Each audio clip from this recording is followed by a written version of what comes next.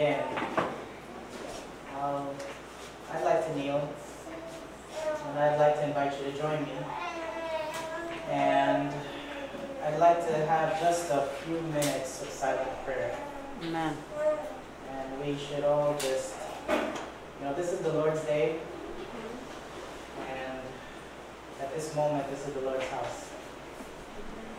And we got showers of blessings outside. Amen. We want showers of blessings inside. What do you say? Amen. So I invite you to pray with me, and then I'll break the silence with a verbal prayer. Let's pray.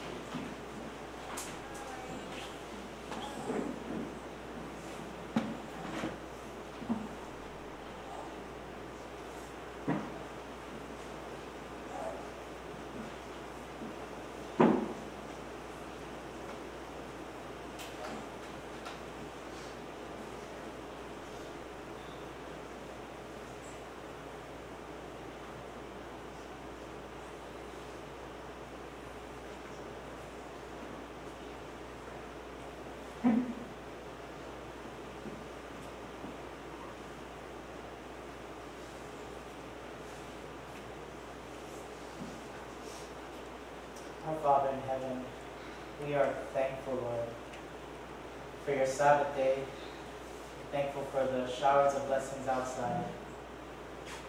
We ask that you would pour out your Spirit here on the inside. And Lord, I need your help. I ask that Jesus only would be seen today. Help us, Lord, as we open your word. As we enter this study, Lord, somebody needs it. And I ask that your word, as you promised, would not return unto you void. And that today we would have the testimony that our hearts burn within us. In Jesus' name. Amen. Amen.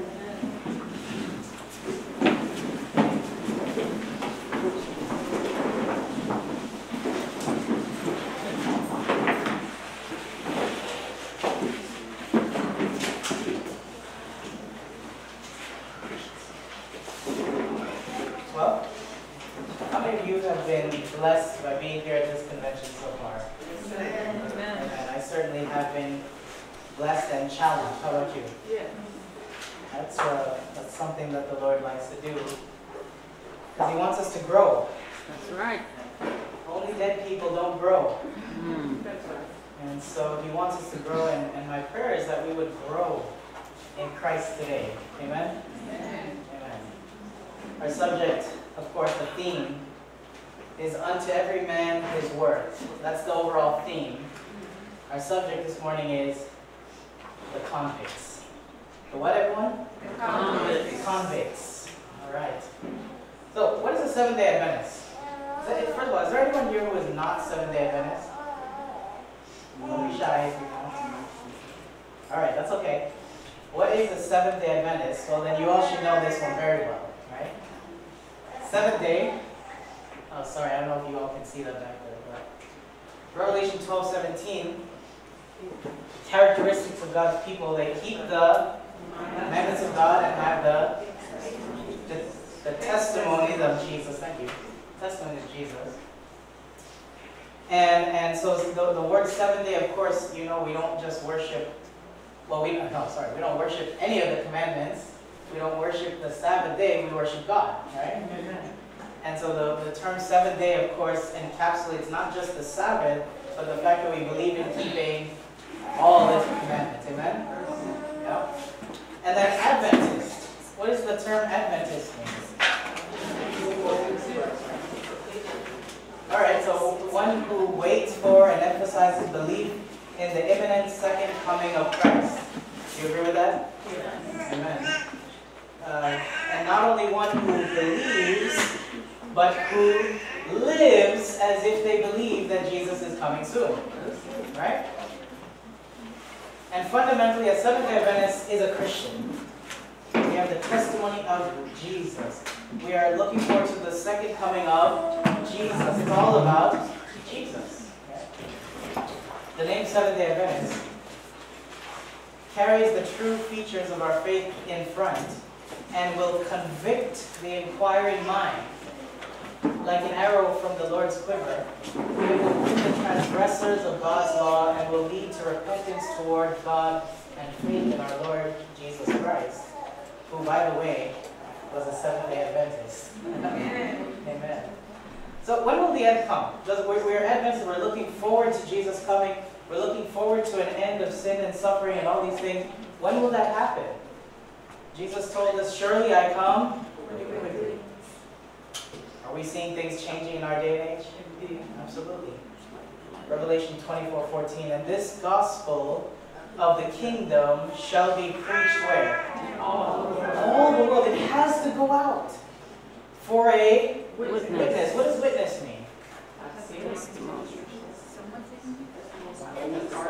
Yeah, it's something, it's your experience, right? If I witnessed a car accident, I can only share what I saw and heard. That's it. I can't share what I did not witness. Right? So the gospel has to go out for a witness, which means there has to be an experience attached to it. And then, after it's gone out to all the nations, and then shall the end come. Now, has the gospel gone to the entire world yet? We're getting there. By God's grace, we're getting there. But has that work been completed? Well, perhaps that means we need more people having experiences first. Amen. What is the end time message? Now, you all know this one, right? Revelation 14. Let's turn there. You have your Bibles with you? I hope to use a lot of Bibles today.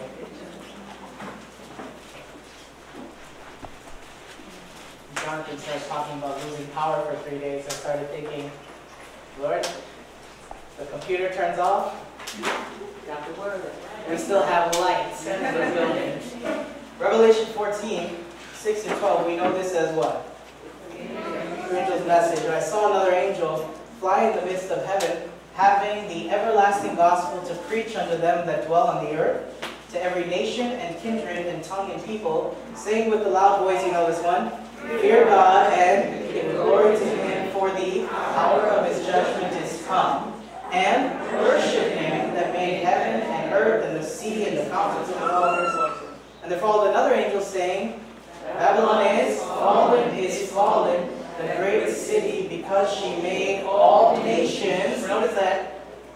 Hold on. She made what? All nations. See, there's a message going out to all nations.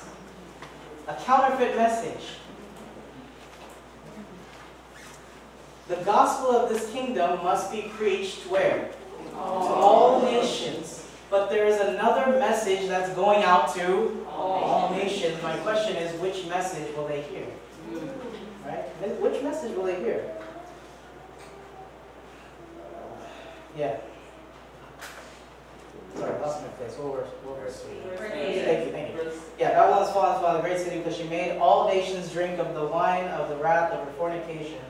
And the third angel followed them, saying with a loud voice, if any man worship the beast and his image, and receive his mark in his forehead or in his hand, the same shall drink of the wine of the wrath of God, which is poured out without mixture into the cup of his indignation, and he shall be tormented with fire, brimstone, in the presence of the holy angels, the prince of the land. And you know the rest of it, right? We have this unique message, and by the way, this is not a message of doom and gloom, it's a message of hope. But it's a very straight message. It's a very straight message because there are very serious things that are happening. And God wants us to be on the right side of this, in the aftermath of the rest of it, right? Question: have all nations drunk of the wine of the wrath of Babylon's fornication yet?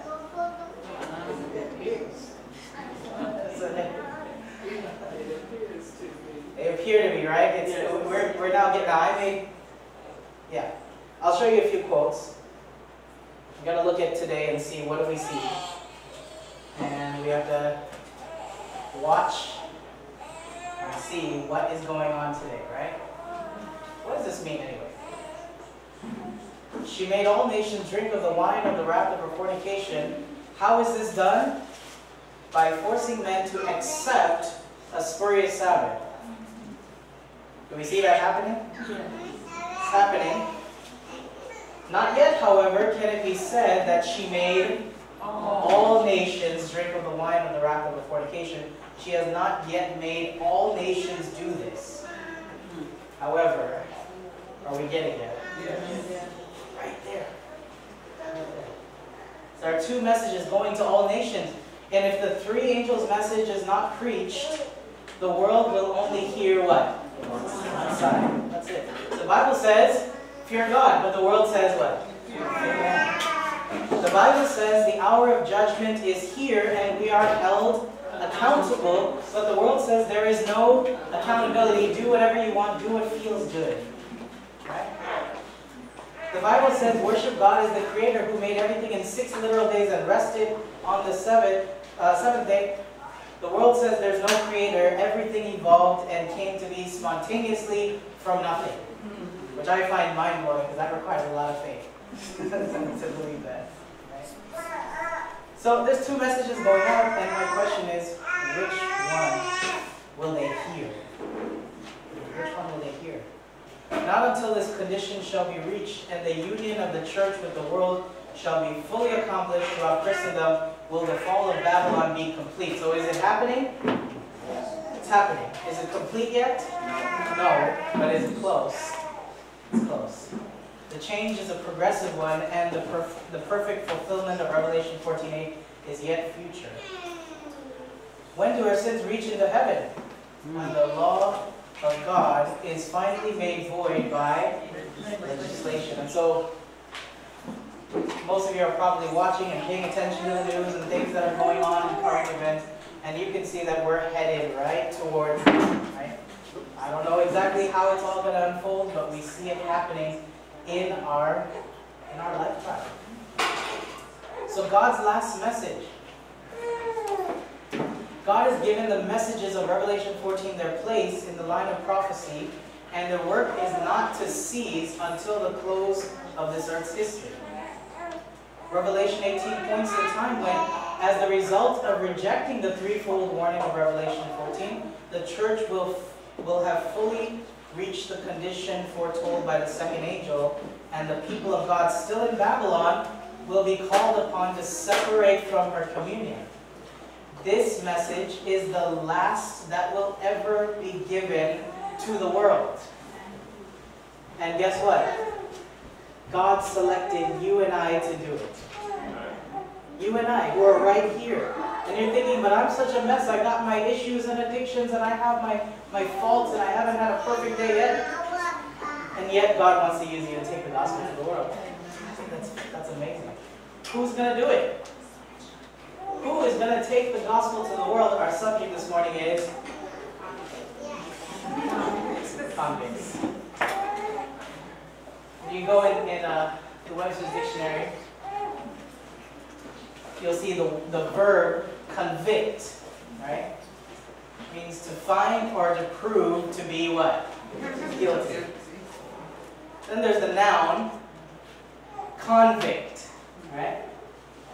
For those of you who English is not your first language, that will be very confusing, right? Amen. But convict is the action. Convict is the person. Convict is a person convicted of under sentence of a crime. Now, I won't ask any of you how many of you have been sentenced of a crime. I know that I've stood before a judge in my past. God has been good to me. Amen. John chapter 11. Let's turn there. Who's going to take the gospel to the world? Convicts. John chapter 11. Let's find out. Who are these convicts? Sorry, John chapter 8. What did I say? Sorry, John chapter 8.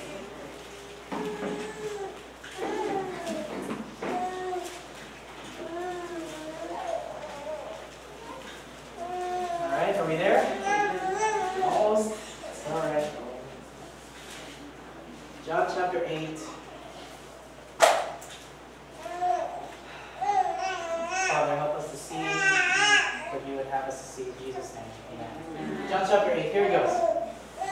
Jesus went unto the Mount of Olives, and early in the morning came again into the temple, and all the people came unto him, and he sat down and taught them.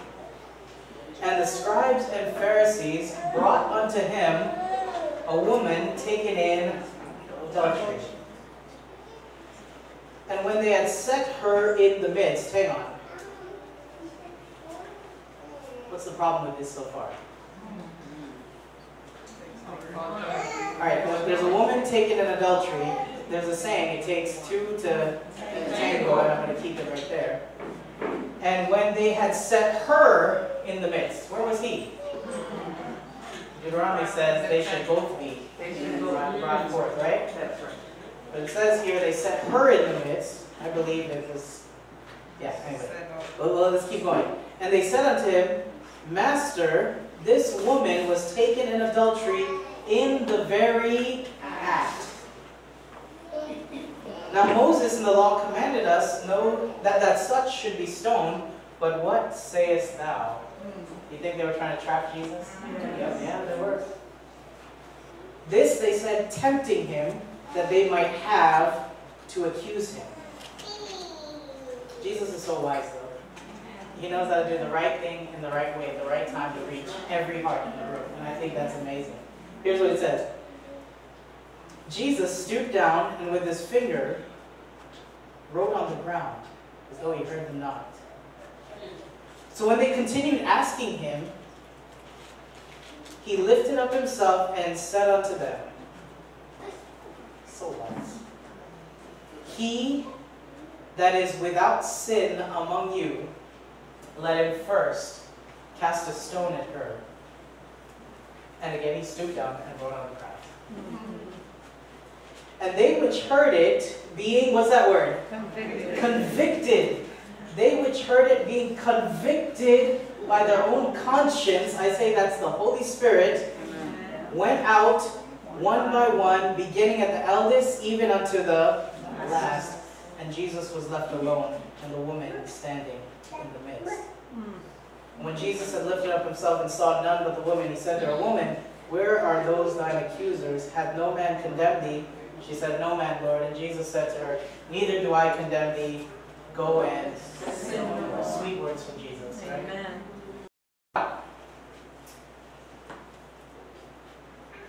Whoever has no sin among you, cast the first stone.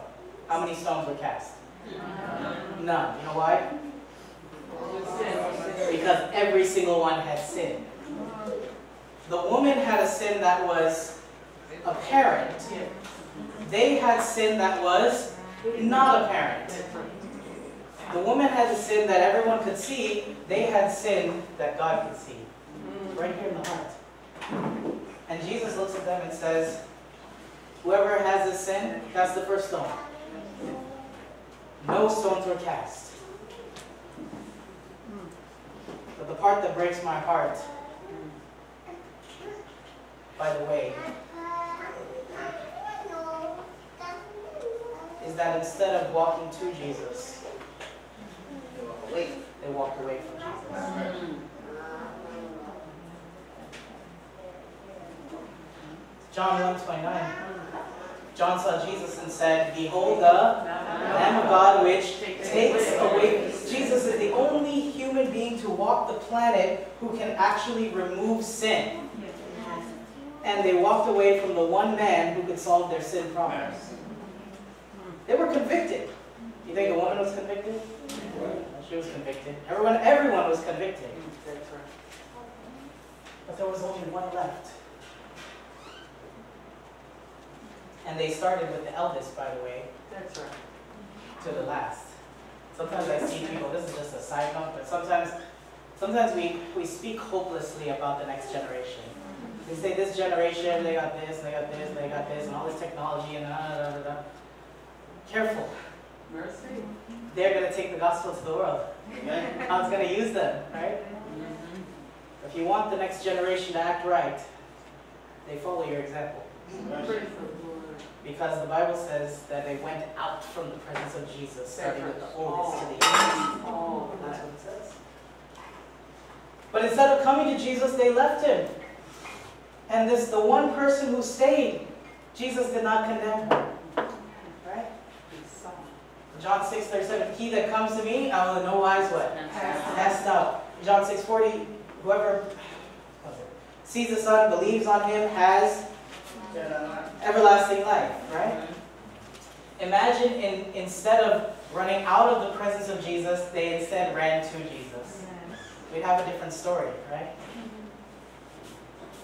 But when we come under conviction, the carnal heart, you know what it does? It likes to run and it likes to hide. That's it. That's what we do. We hide it from our friends. We hide it from our family. We deceive ourselves into thinking we can hide it from God. We may even hide it from ourselves. Right? John chapter 6, verse 60. Here's Jesus talking about how if you don't eat my flesh and drink my blood, you have no part in me. What do they say? Or what happened? They said, first of all, verse 60 says, this is a hard saying. Hard saying. Verse 66 broke my heart. It said, from that time, who knows it? Many of his disciples went back and walked with him no more. These are people who were walking with Jesus. And when they came under conviction, instead of getting closer to Jesus, they walk away from Jesus. Why do people separate themselves? Why do we separate ourselves when we come under conviction from God? It's a human history thing, right? Adam and Eve, what did they do? They hid, and they tried to cover themselves with their own works. What's our subject again? To every man, sorry, I asked the wrong question. What's the theme? Unto every man his work. Here's Adam and Eve. They sinned. They went and grabbed some fig leaves. Do you have fig trees here? Yes. Bushes. You have fig bushes? Okay. How big are those leaves? I'm sure the ones in Garden Eden were bigger, but how much do they cover if you were to sew an apron together? How many of you are willing to come here tomorrow wearing nothing but an apron? How much does an apron cover? How much? And Adam and Eve worked hard and they put together this thing which they thought could solve their sin problem. It didn't work. It didn't work. And that's why Jesus had to give them coats of skins, right? Cover them up. Achan. Achan, what did he do? When they were, he had an opportunity to come forward, but instead of coming forward, he hid. How'd that end for him? Not well, right? Saul, King Saul, continued to separate himself from God when he came under conviction. David, when he messed up, continued to cover things up, and we have this thing, Pilate convicted about who Jesus was. Still, why is it that instead of coming to Jesus, we move away? We have to learn to go against our nature, to go against our feelings. John 1:9. If we confess our sins, he is what? Faithful and just. He's faithful, right? To forgive us and to cleanse us. Now, question, is that verse true when you're doing the right thing? It's true. It's true. Is it true when you're doing the wrong thing? Yes. It's true that whatever you're doing doesn't change the Bible from being true. Amen. Right? Hebrews 4:60, we're told to come boldly. When we're under conviction, when we feel like going away from Jesus, God's word is still true. Amen. And his promises, they're for you and me. Amen. Right? Here's another story. Luke chapter 5. Let's turn to the book of Luke. Matthew, Mark, and Luke. Chapter 5.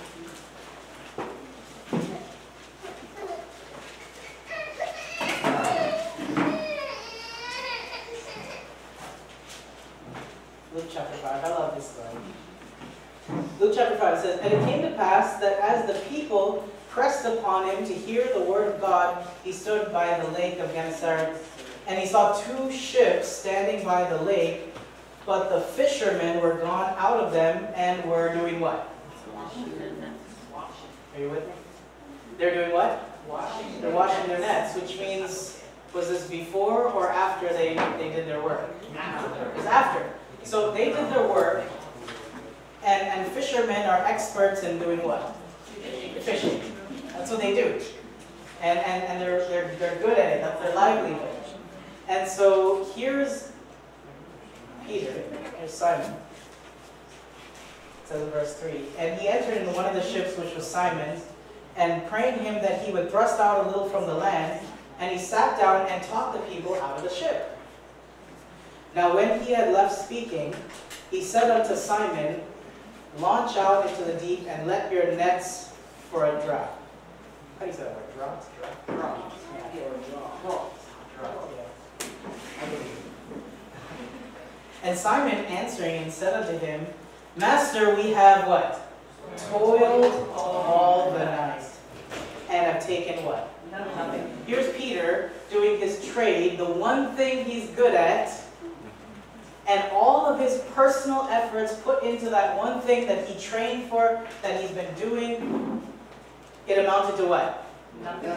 How long do we toil? All night. He's working all night, and what does he have to show for it? Nothing. Dirty nets. He just had to clean it at the end.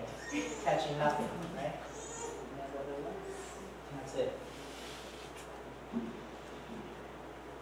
He said, "Master, we've toiled all the night, and have taken nothing. Nevertheless, at thy word, I will let down the net."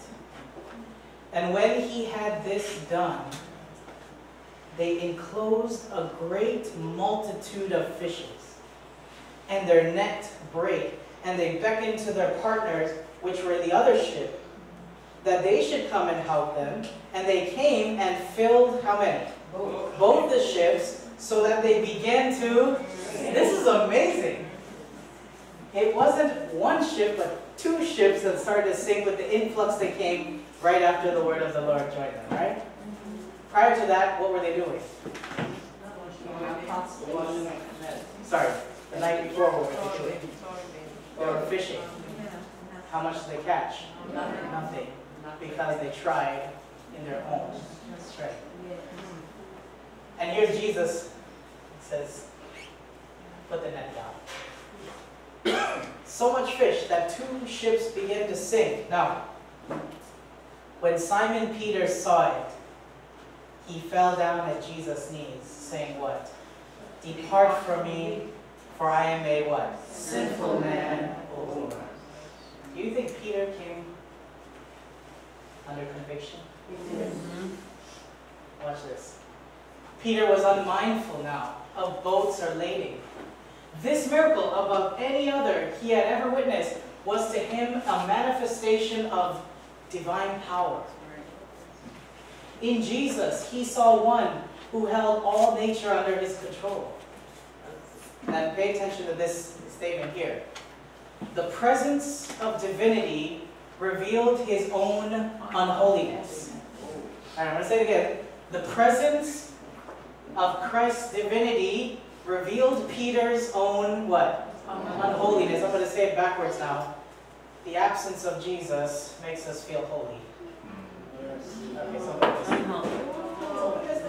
to say it again. In the presence of Jesus, we feel holy. We are nothing compared to him. When Christ is not in the life, you can have all the scripture memorized you want. You can read the Conflict of the Ages series forward and backwards. You can wear a dress, you can eat your broccoli, you can do whatever externally looks like a Christian. But if Christ is not in the heart, all it will make you do is feel holy. Or convicted. What's that? Or convicted. Yeah. But in the presence of Christ, we stand convicted. Love for his master, shame for his own unbelief, gratitude for the condescension of Christ, above all, the sense of his uncleanness in the presence of infinite purity overwhelmed him. While his companions were securing the contents of the net, Peter fell down at Jesus' feet, exclaiming, this is interesting. He's grabbing onto Jesus and saying, depart from me, for I am a sinful man, O Lord. That same feeling that the ones who were ready to stone the woman felt, they were under conviction. They were convicted, but instead of going to Jesus, they went where? Away from Jesus, because they followed their, starts with an F. Someone said it. Who said it? They followed their feelings. And they felt unworthy, they felt the magnitude of their sinfulness, went out from the presence of the Lord. But here's Peter, he felt that same thing. He's saying, depart from me. He doesn't feel worthy to be in the presence of Jesus, yet, I love this. It was the same presence of divine holiness that had caused the prophet Daniel to fall as one dead before the angel of God. He said, my comeliness was turned into me into corruption, and I retained no strength. So when Isaiah beheld the glory of the Lord, he exclaimed, woe is me, for I am undone, because I am a man of unclean lips, and I dwell in the midst of a people of unclean lips. For my eyes have seen the King, the Lord of hosts. Humanity with its weakness and sin was brought in contrast with the perfection of divinity. And he felt altogether deficient and what? Thus it has been with all who have been granted a view of God's greatness and majesty. And I don't know about you, but I want one of those today. Amen. I want to see Jesus. Amen. I want to see more of him and less of me, honestly. I'm the last one who wants to be standing up here right now. Believe me. Believe me. Peter exclaimed, depart from me, for I am a sinful man. Yet he clung to the feet of Jesus, feeling that he could not be parted from him. The Savior answered, fear not. Now here it comes. Our subject is the convicts. What's our theme? To every man his. Okay, here it comes. Fear not, Jesus said to Peter, from henceforth thou shalt catch. Amen. Amen. Now look at the parallel. Peter was fishing for fish, which is something he's good at, and he caught what? Nothing. Now Jesus is teaching Peter a lesson. If Peter goes fishing for men without Jesus, guess what he's going to catch? Nothing. It was after Isaiah had beheld the holiness of God and his own unworthiness that he was entrusted with the divine message. And it was after Peter had been led to, now don't miss this, it was after Peter had been led to, let's read that part, self-renunciation. What's that mean? Denying ourselves, right? Letting go of our self-supremacy and self-righteousness. Peter's an expert fisherman. He can say, Lord, I know what I'm doing.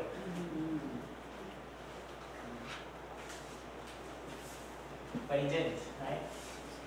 It was after Peter had been led to self-renunciation and after Peter had been led to dependence upon divine power that he received the call to his work for Christ. Amen.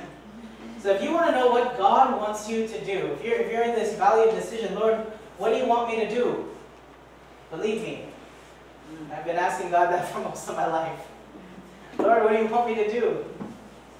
I know I'm supposed to do something. What am I supposed to do? Well, if you're at that moment where you're not sure, or you know there's something, but you're still not sure you received your specific calling or whatever it is, here's my counsel for you.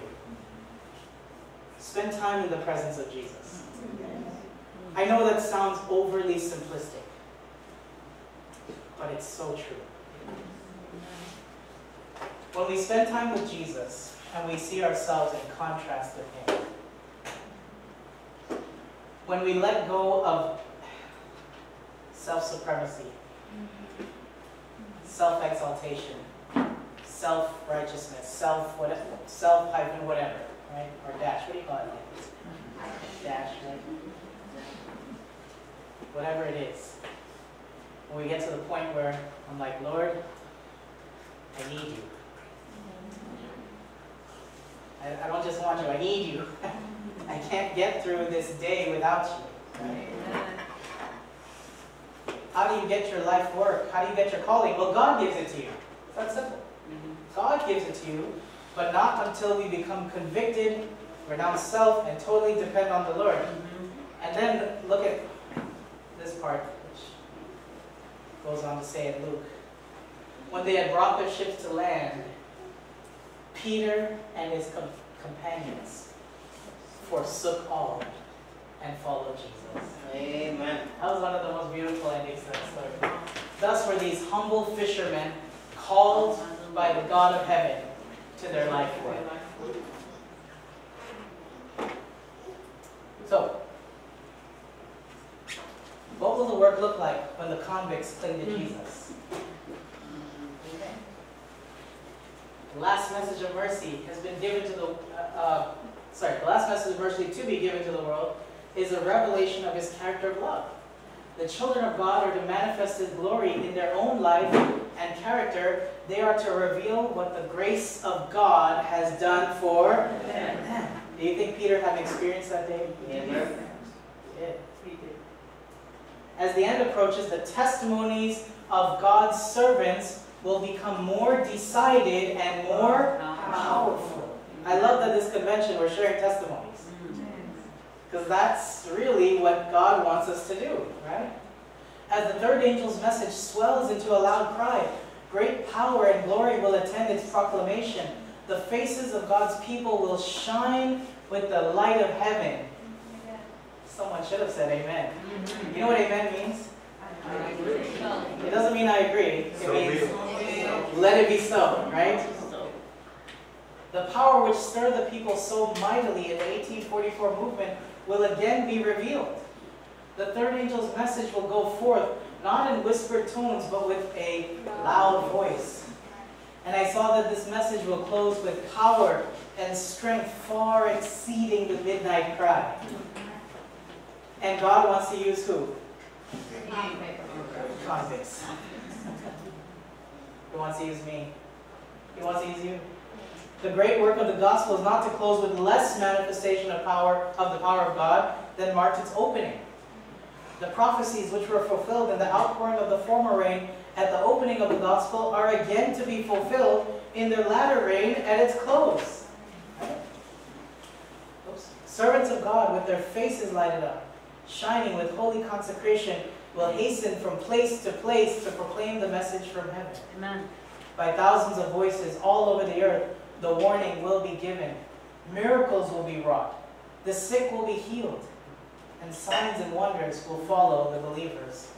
Do you see miracles today? Yeah. Ask Lou and Darlene. They see miracles here at Boulder Creek over the years. Ask Jonathan and Hannah. You see miracles happen here? God is working. Amen. But he wants to give us a greater experience. Bigger experience.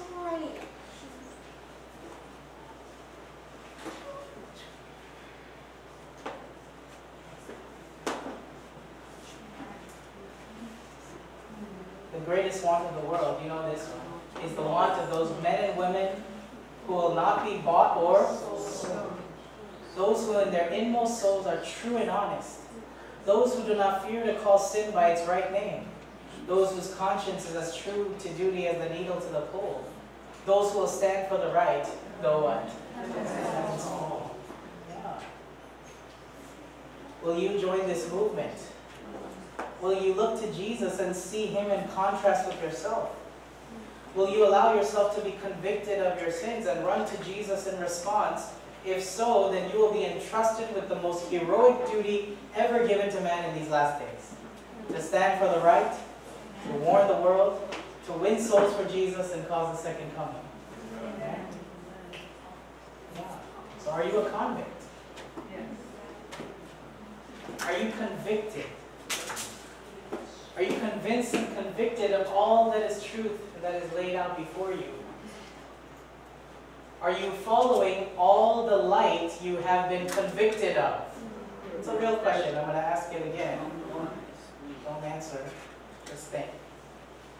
Are you following? I didn't say did you read it. Are you what? Following all the light you have been convicted of, or is there compromise? Do you see yourself in contrast to Christ's perfect example? And if so, you have two directions you can go. You can follow the people who drop the stones, or you can run to the feet of Jesus. That's what God wants for us. All right.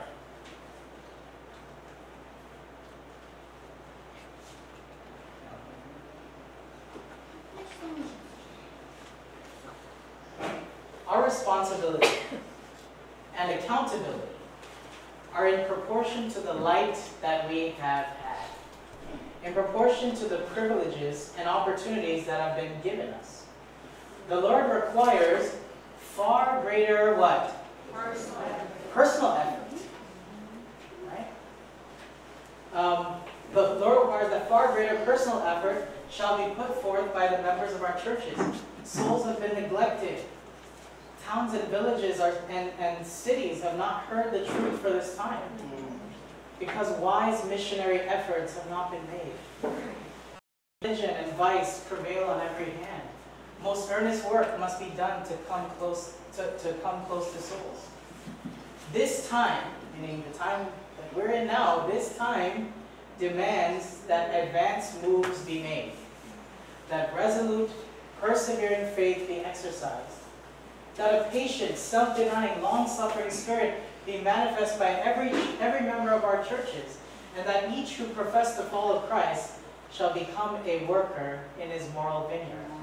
Does God have work for you to do? Yeah, He has work for me to do.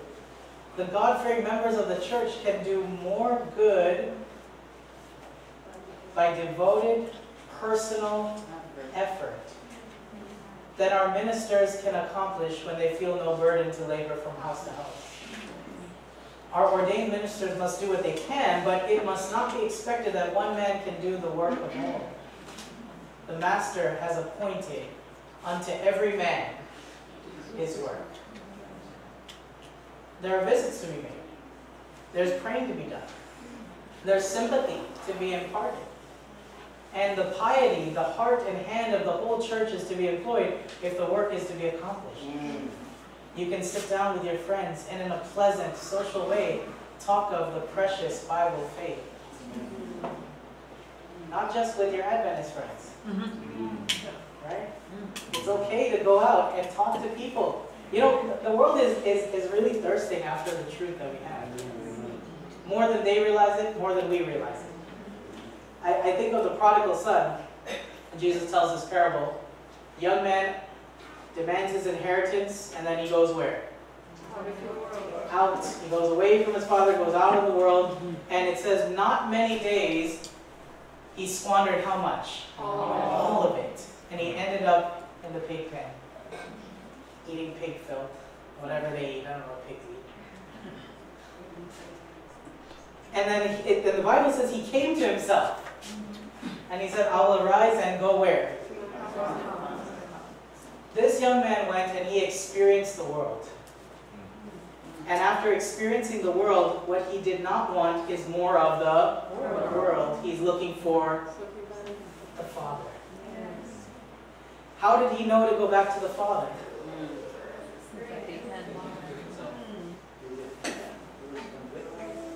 Who moved?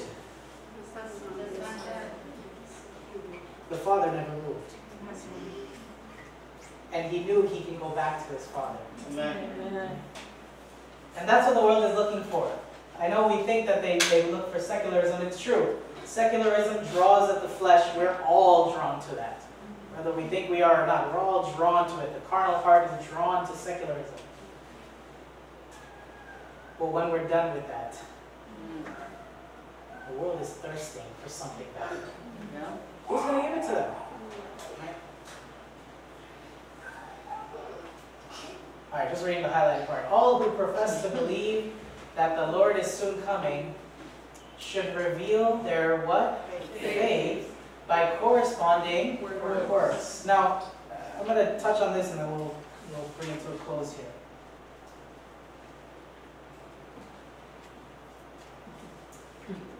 Is there a difference between works and work? I'm going to phrase it a little different because I didn't do that right. Is there a difference between our works and our work? Yeah. There is. Right? Let's look at some examples, a couple of examples, and then of people who were convicted. They had this personal experience with Jesus, and then notice what was the result. John chapter 4. Will you turn with me there?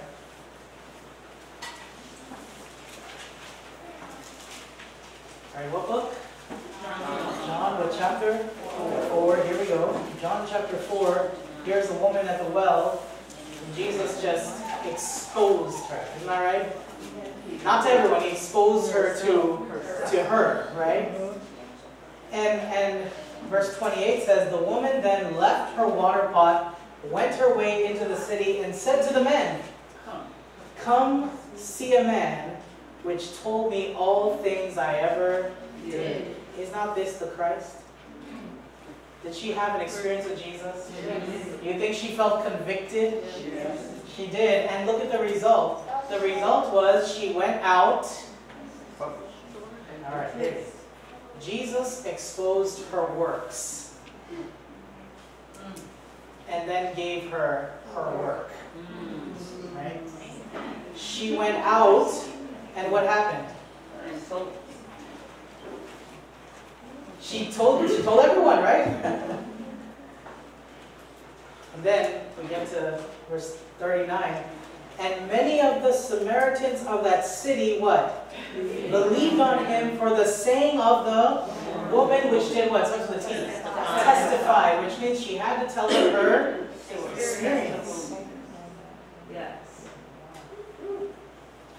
They believed because of her testimony. He told me all that I ever did. So when the Samaritans were come unto him, they besought him that he would tarry with them, and he abode there 2 days.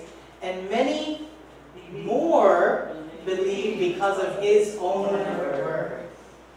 And said unto the woman, now we believe, not because of thy saying, for we have heard him what? Ourselves. And know that this indeed is Christ, the Savior of the world. Here's this woman under conviction. She's exposed before Christ. Did she walk away, or do you think she embraced what Christ was offering her? Oh, she embraced it and she ran with it. And people came, right? They did. Mark chapter 5, here's another one. Again, I won't read the whole thing, but Matthew and Mark chapter 5. Here's a man who had a different problem. He opened his mouth, and the voice came out saying, who remembers?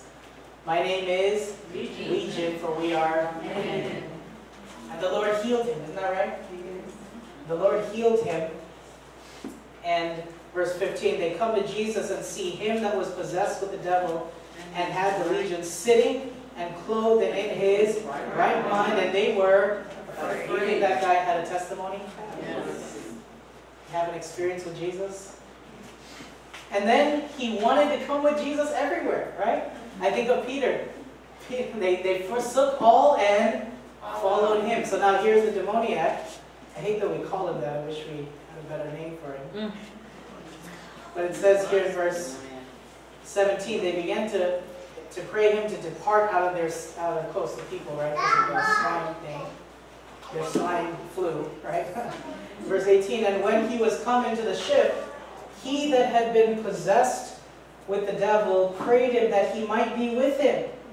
Albeit Jesus suffered him not, but said to him, go home. Here he is. He's giving this man his word. Go home to thy friends and tell them your testimony.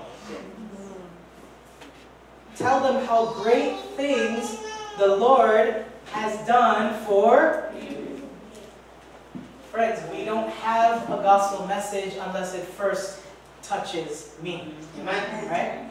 We don't, and we don't have anything to share with the world unless this message first converts my heart. Unless I first see myself in contrast with Jesus, until I'm broken. What else are we sharing then? Right? So he sends him out. And I can't wait to see how many will be in the kingdom of God because of that man. Can't wait to hear his real name too, by the way. He's going to have a new one. 1 John 1 through 4, we know this one. 1 John chapter 1. That which was from the beginning, which we have heard, which we have seen with our eyes, which we have looked upon, and our hands have what? Handled of the... Did John have an experience with Jesus? He rested on his chest, right? For the life was manifested, we have seen it, and bear witness, and show unto you that eternal life which was with the Father, and manifested unto us. That which we have, what? Seen and heard, declare we unto you, that you also may have fellowship with us. And truly our fellowship is with the Father and with His Son, Jesus Christ. These things write we unto you, that your joy may be full. Right? What do all these things have in common? They overcame by the blood of the... What does that mean? When you overcome by the blood of the Lamb, it means the gospel was effective for me. Amen? It was effective for me. Christ rescued me. And I owe Him everything. And then we tell the world that there's hope for them too. They experienced Christ. Then they went out with power and shared their experience. There's a difference between our work and our works. As my brother Ivan shared last night, Mark chapter 13, here we see that God gives every man his work. Our work is the specific task or method that God has for us, through which we are to share the last message of warning. Right? He gives every man his work. But our works is a different thing. So our work is the task that God has given us. We together? Yes. All right. Our works is not just the task, but it's our life. I'll say it this way, our lifestyle. It's what we did. It's what is written in the books, is our works. Right? And we see throughout the Bible that our works are always spoken of in context of judgment. And guess what? We have all come short in that department. We've all come short. God gives us our work, and He rewards us according to our works. But there's one more man who walked this planet who also had his work. Isn't that right? Yes. Jesus had his work. I'm thankful that He calls us to be co-laborers. He's not just saying, okay, get this done. He's saying, I'm going to do it where? Before the foundations of the earth were laid, the Father and the Son had united in a covenant to redeem man if he should be overcome by Satan. They had clasped their hands in a solemn pledge that Christ should become the surety for the human race. This pledge Christ has fulfilled. When upon the cross He cried out, "It is finished," He addressed the Father. The compact had been fully carried out. Now he declares, Father, it is finished. I have done thy will. Here's Jesus in the Garden of Gethsemane. He feels my sins crushing him. And in his humanity, did he feel like going through with that? No. No, he didn't. And he said, Father, if it's possible that this cup should be removed. And then he looks down with his loving prophetic eyes and he sees Ashwin in 2023 and all the mess that I would be. And he says, heaven is not home without him. And heaven's not home without you. And he says, thy will be done. Right? Thy will be done. I have done thy will, oh my God. I have completed the work of redemption. If thy justice is satisfied, I will that they also, whom thou hast given me, be with me where I am. Jesus' work was to pay the penalty of my works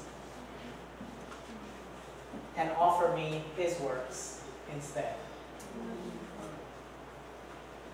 All right, I know it's hot here. I'm going to say it again. I want you to think about this. Jesus' work was to pay the penalty of my works. So my works are what? Sinful. In other words, he died on the cross as if he had my sinful works as his record. And then he gives me in exchange his life record. As if I did his works. And in the judgment, are we seen as not guilty or innocent? By faith. Everyone hesitated because we all know. By faith, the pardon is critical. We hesitate because we know our own sin, right? But by faith. By faith. Innocent, why? Not because you're innocent, not because I'm innocent, but because Jesus is innocent. And when I accept his life, I'm considered innocent, not because I'm innocent, but because Jesus is innocent. Amen? Right? And the reward to give to every man according to his works, I don't get what I deserve according to my works. I get according to his works. Amen. And my prayer is that my works would line up with his works. Right? Here's the last one.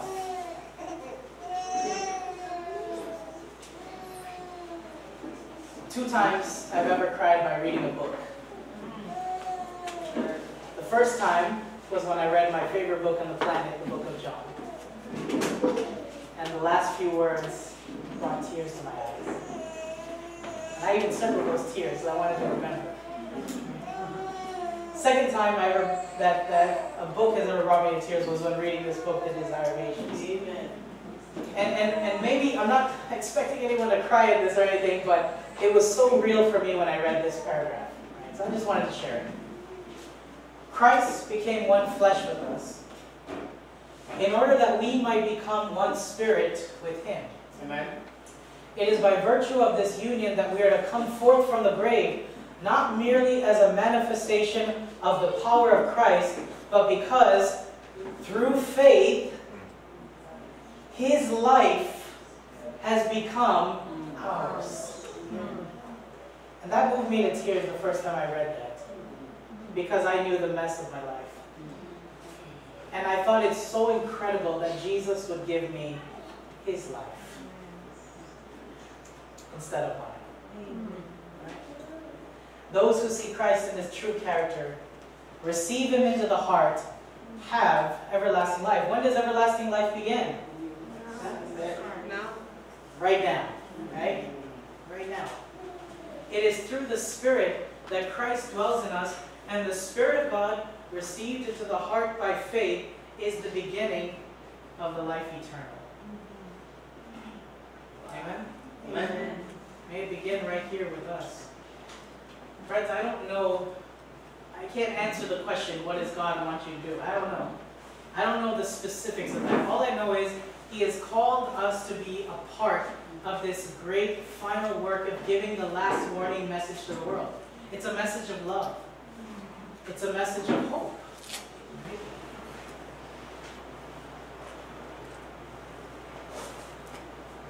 Yeah.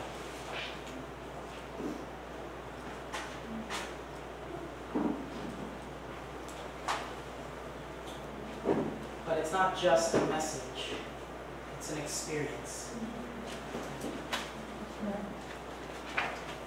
I want to have that experience. Amen. I'm not talking about the experience you had 5 years ago, 10 years ago, when God first pricked your heart, when you made all these decisions, when you prayed the big prayer, I'll go where you want me to go, Lord, I'll do whatever. I prayed that prayer myself. Maybe it's been a while since you prayed that prayer. We're not looking for old experiences. I die, what? We need a new experience today. Amen. I don't just need to run with the experience of when I first saw Christ. Butler Creek, this place was so special to me. This was the place where I first asked Jesus to be my friend. Amen. And He never disappointed. Amen. Never did. But that can't be my only experience. Amen. He wants to have that experience with you today. To come into the presence of Jesus. He loves you. Amen. He knows all that you ever did. And if we remain at His feet instead of running out of His presence, not only will He give us pardon, He gives us His life as if we never sinned. And He gives us our life's work as well. And He says, go and sin no more.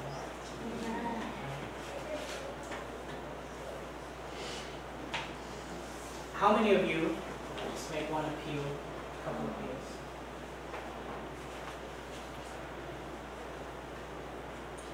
You have been convicted. I'm not talking about today or from this sermon or anything, but you have been convicted, maybe through your own studies, maybe through something that the Lord used someone to tell you or whatever. You've been convicted. It's very specific. You've been convicted that something needs to change. Something specific that we've been holding on to that Jesus is saying, let go, my child. There's something specific. And God wants to give you a mission. He wants to give you a work. But there's something hindering us from going out with power because we still need that experience. Maybe you felt convicted, you were reading something, and you said, I need to change this about my diet, I need to change this about my dress, I need to change this about my music, I need to change this about my media usage, I need to change this about my attitude, I need to change this because I'm so selfish, I need to change this because I'm prideful and arrogant, I need to change this because I'm self-righteous and I put out this thing that I'm holy. These are real things. My appeal is this. If you are under the conviction of God and you've been walking the wrong way, my appeal is to do something that you learn in marching and drilling in the military. It's called what? About face. Face. That's simple. My appeal is this. If you've been under conviction and you've been walking the wrong way, but you're saying in your heart, Lord, I need your help to make that about face. I see there's a problem and I need your help to turn the right way and to come to you, to come to Christ with this area of my life that I've been holding back. I want to invite you to come forward. I know, it's uncomfortable. I want you to come forward. And I'm forward.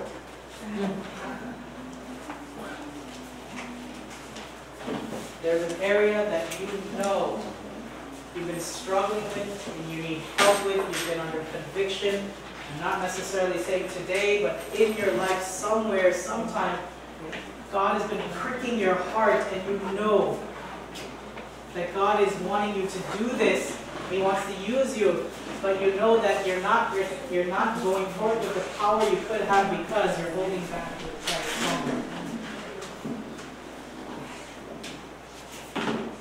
I stand convicted.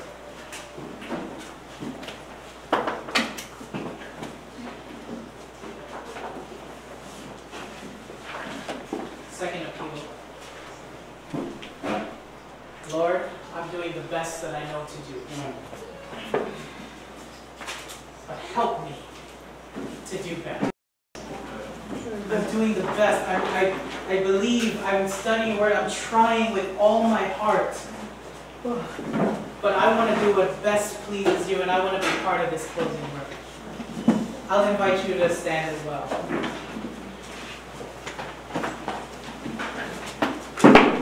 And you're not responding to me.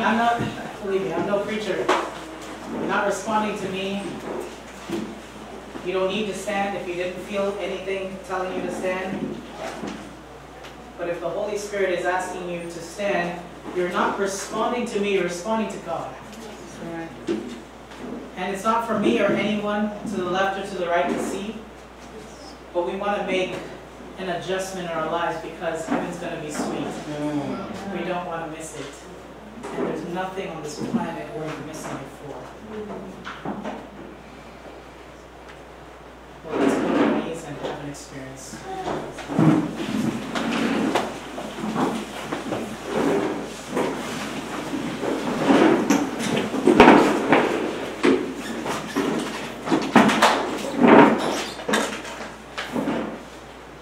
Father in heaven, I am so thankful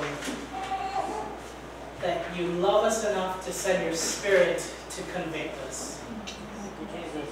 And I stand guilty, a convict. Lord, you know my life.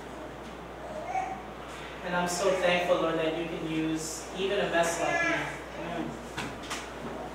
me. And Lord, my brethren are gathered here with me, looking to you as our only hope.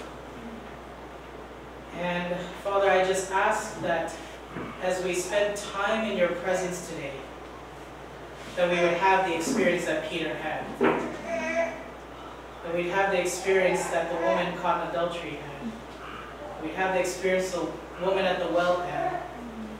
That we would be exposed in your presence, but to take hold of the hope and the promise that if we confess our sins, you are faithful to forgive us and to cleanse us.